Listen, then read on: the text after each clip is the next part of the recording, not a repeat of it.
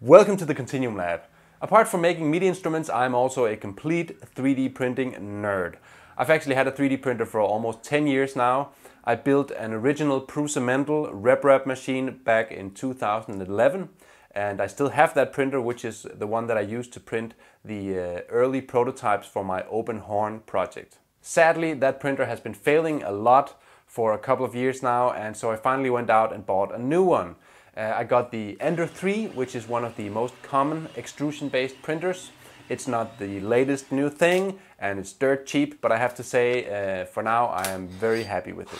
Anyway, as you might know, I'm currently preparing for the launch of my KontinuumLAB Instrument Kit, or K.L.I.K for short. So everything that goes on in the lab has to do with that, and the 3D printer is no different. My latest print, this MIDI Ocarina, is the first in the series of instruments that you can build using the kit and which come pre-programmed on the included Teensy LC board. It's also the first in a series of 3D printable models that I will be sharing as part of the launch. But before I get into the details of the Ocarina, I just want to make really clear that you actually don't need a 3D printer at all to follow along here or to make instruments using the KontinuumLAB Instrument Kit. The most basic version is made out of corrugated cardboard, which is an excellent material for instrument prototyping. If you've seen any of my previous videos, then you'll know why I highly recommend this.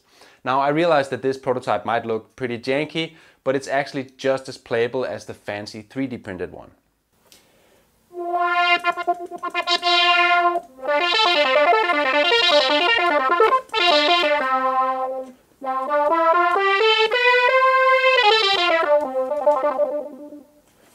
And of course, it's designed so that it can be taken apart completely and all the parts are recycled. The intermediate build uses some of the same techniques but different materials to make a more attractive and durable instrument. More things are glued together here, like the keys and the front and back covers, so this is more of a permanent construction, but made in a simple box shape that you could easily replicate using many different kinds of materials.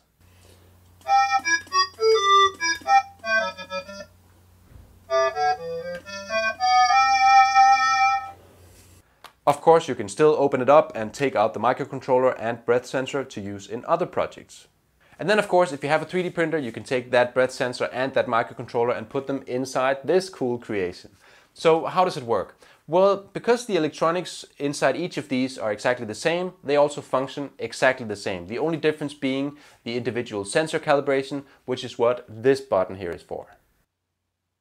This is a simple 4-hole ocarina with no thumb holes. And I've implemented pretty close to realistic ocarina fingerings to get a full chromatic scale, except for the half-covered holes on C# and D#, which I've modified for simplicity.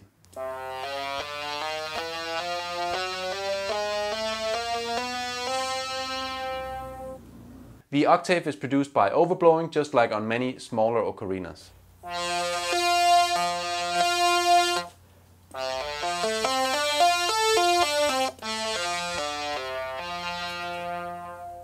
This is the only instrument in the kit which will have the option for a fully printed body, because most of the others are quite a bit larger, which is not ideal for 3D printing. So the rest of them will mainly feature 3D printing in connecting pieces, mechanical pieces, mouthpieces of course, and breath sensors. And speaking of breath sensors, let's have a look inside here. We'll take everything apart and I'll show you briefly how it works. These two screws out like that, and it opens right up. This over here is, of course, the microcontroller, and all of these cables which are plugged straight into it run off to different sensors like the keys, calibration button or the breath sensor. This version of the Ocarina doesn't use the K.L.I.K breakout board, mainly to save space. Over here on the cardboard version I've included the board, which just makes everything a little easier to organize, and so the final tutorial on how to build this will explain both ways, with and without breakout. The keys are also 3D printed in the form of this tiny disc with the little tab on it.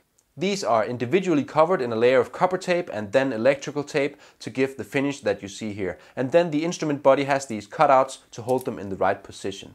I like this solution a lot because in the end you're left with a hole, just like on an acoustic ocarina, instead of a raised key like on the other versions. Plus I can use any type and color of tape that I want to cover the keys, and the edges of that tape are automatically tucked out of the way, which is one of the tricky things about applying a dielectric layer to these sensors. The breath sensor is this thing here, which comes right out.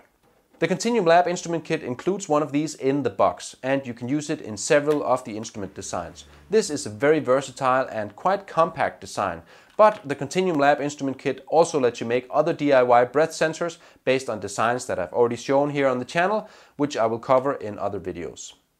Anyway, as I mentioned, a similar result can be produced without using 3D printing. If we go back to the most basic version over here, we're actually using the same components, but everything is held together by the cardboard structure of the instrument itself. The calibration function of the K.L.I.K makes this work despite the difference in range from these two different setups. The 3D models for the instrument itself, as well as the breath sensor, will be published under an open license when everything is ready. And if that's already happened, then you'll find the link down in the description, of course. There will be an official tutorial on how to make the Ocarina as well as each of the other instruments in the kit, both with and without 3D printing, but this video is not that. This footage of me making these instruments is for those tutorials, and the instrument designs are complete, but the final tutorials will have to wait until I get all the way down the list of instruments and incorporate them all properly into the project. That's because all of these instruments are connected in several ways. First of all, they all need to function within a single sketch on the Teensy LC microcontroller. So that code needs to be completely finished before I start publishing. I get into some more details about what that means in the previous video, so you can find a link to that in the description. And if you want to know exactly what instruments will be in the KontinuumLAB Instrument Kit, then you will like the next video in the series where I reveal the whole list. And of course, please let me know in the comments what instruments you'd like to see in the kit. The list is pretty well defined already, but maybe you can still change my mind. I know I've been teasing the K.L.I.K for a long time, but this is the actual home stretch, starting today with this video. In fact, I already went and bought the KontinuumLAB.com domain, and I'm setting up a shop and web page there. You can already go and visit, but it's pretty rudimentary for now.